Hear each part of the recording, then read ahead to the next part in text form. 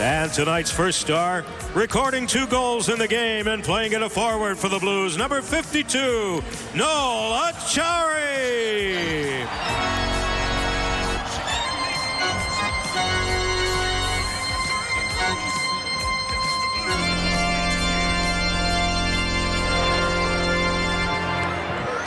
Well, what a great crowd here on a Monday night. The second game of back-to-back against the Ducks, and a great start. Have you ever scored 11 seconds into a game before, Noel?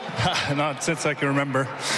Well, what most impressed you about this game and the way you guys came back in that third? You know, we knew that they were going to have their pushback. It's hard to beat a team 2 games in a row, but we were able to stick with it, and I think our third was our best. I'm not sure if our fans are aware of this, but you lost 8 consecutive games. That's not good, but you're the first team in NHL history to come back after that and win 7 consecutive games. Yeah. That's not easy to do, both things, but you know, we're going to keep this thing going.